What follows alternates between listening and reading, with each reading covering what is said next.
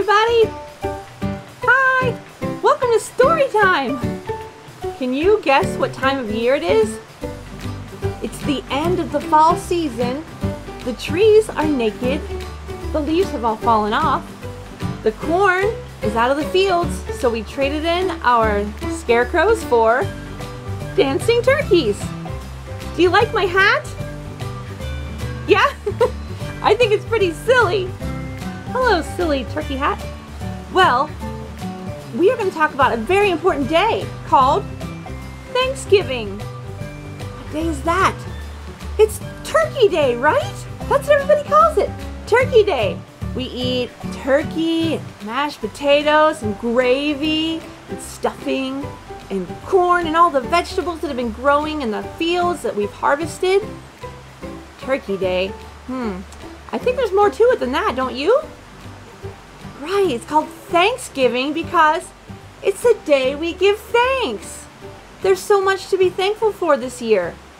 Even if things are a little strange and different, we still have so much to be thankful for. What are you thankful for? Those are good reasons. I'm thankful for all of you. If it's not just Turkey Day and it's a day we give thanks, who are we thinking about? Well, you have to go way back in time, hundreds and hundreds of years ago. And there were a group of people called the Puritans. They wanted to be pure of heart, so they were called the Puritans. We now call them Pilgrims because they traveled to another land. But they didn't call themselves Pilgrims. They were looking for freedom to worship and freedom to serve God the way they wanted to. The people in England, King of England, didn't like that. So they had to move and they went to a place called Holland, which was a nice place and people were really nice to them and they could worship and live however they wanted to there. But their children started to forget the English ways. They didn't even know they were English because they lived in Holland. So the Puritans decided to find a new land across the ocean. And they traveled on a boat called the Mayflower. Have you ever heard of the Mayflower?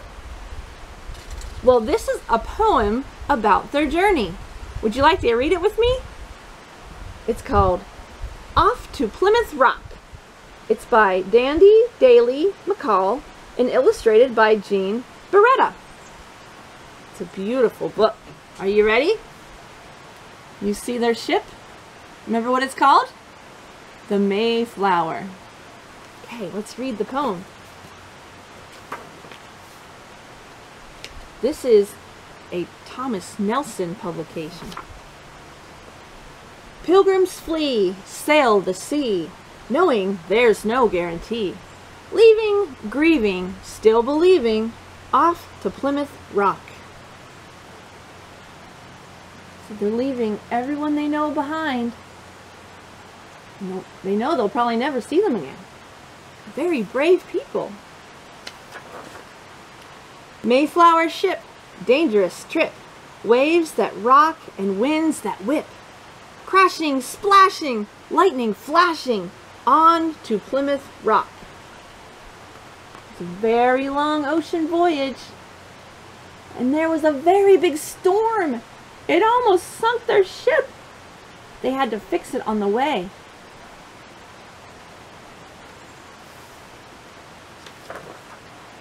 Land ahoy! Shouts of joy. Cheers from every girl and boy.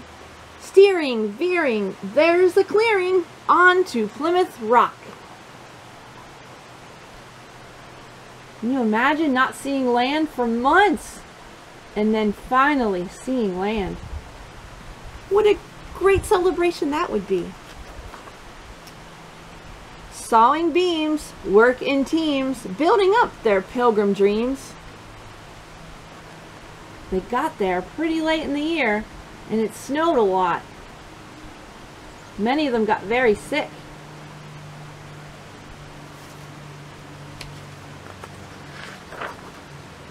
Blizzards pounding, snows abounding. here at Plymouth Rock.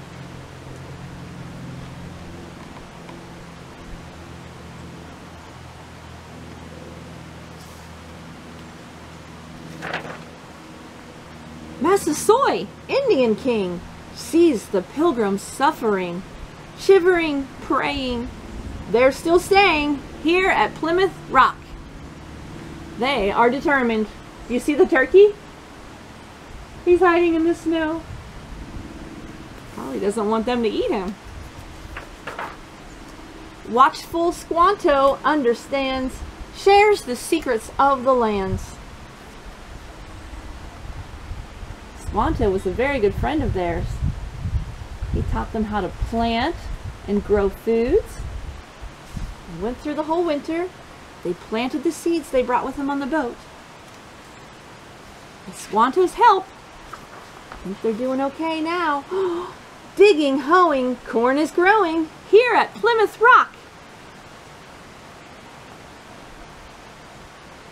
The pilgrims learned about all kinds of corn that they had never seen before. So yummy. Pilgrims call, one and all, come and celebrate the fall. Pumpkins, cherries, turkeys, berries, here at Plymouth Rock.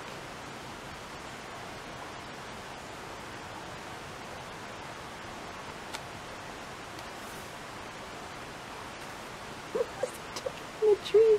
That's silly. Glad to share, bow and prayer, harvest blessings everywhere. See what's happening? The pilgrims have made friends with the Indians, and they're having a great celebration, thanking them for their help. Humble living, first Thanksgiving, here at Plymouth Rock.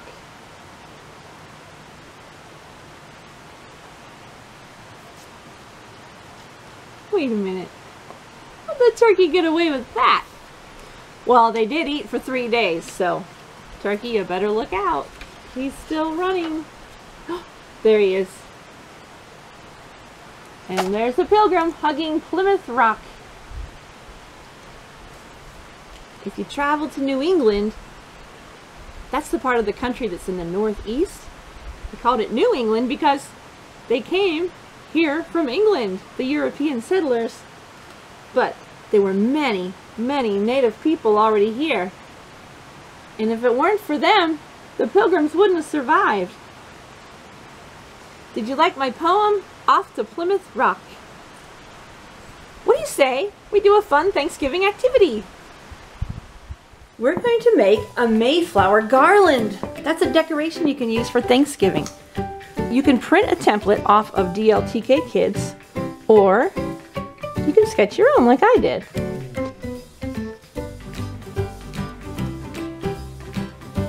The important thing to remember when you're making this is that you're not going to be cutting all the way through. These parts here are going to be folded. Once you have your template, you can get your paper, which I'm going to use a paper bag.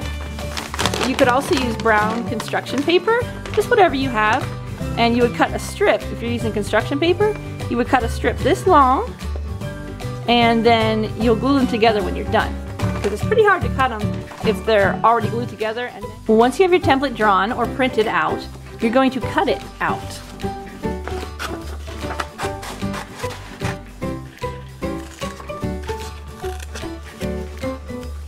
This part is called the mast of a ship, and it's the tall part that holds up the sails.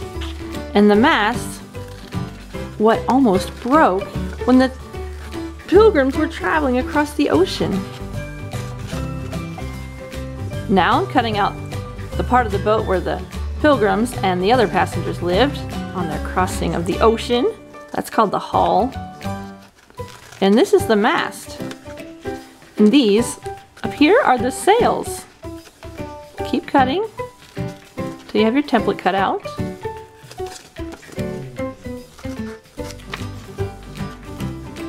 Once you have your template cut out, you're going to take your brown paper bag and you're going to cut it in half and make 2 strips. Or if you are using construction paper that's brown, you can just cut that out into strips as wide as your template. I'm using the Mayflower because it makes me think of the Pilgrims and the Native Americans in celebrating the first Thanksgiving. But you can use anything as a template. You could use orange paper and make a pumpkin, or red paper for an apple garland. And if you're watching this video and you're by yourself and you think this might be too much for you, you can do any easy craft. And there's tons of links I can put in the video description. Measure out your template. Create your strip. Cut that long strip out of a paper bag or your small strips out of construction paper that you're going to tape together. Then you're going to take your paper strip and you're going to fold it. You ever heard of an accordion? You're going to fold it in accordion style. So take your little paper strip and make sure your accordion is just the right size.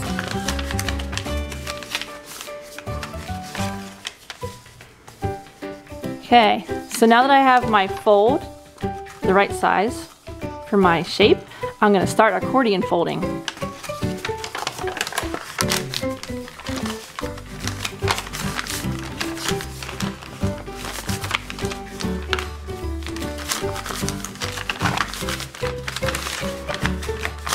Accordion folding takes a long time.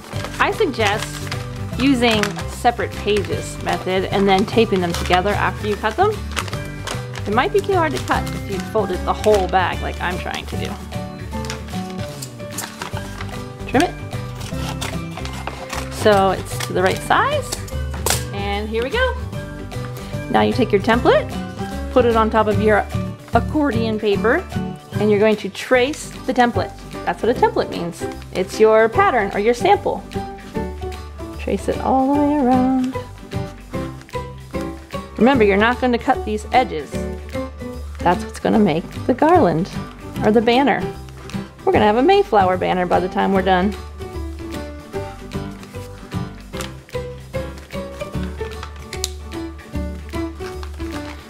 See that? I have an accordion that I'm going to turn into a Mayflower accordion. Be sure not to miss any parts of tracing.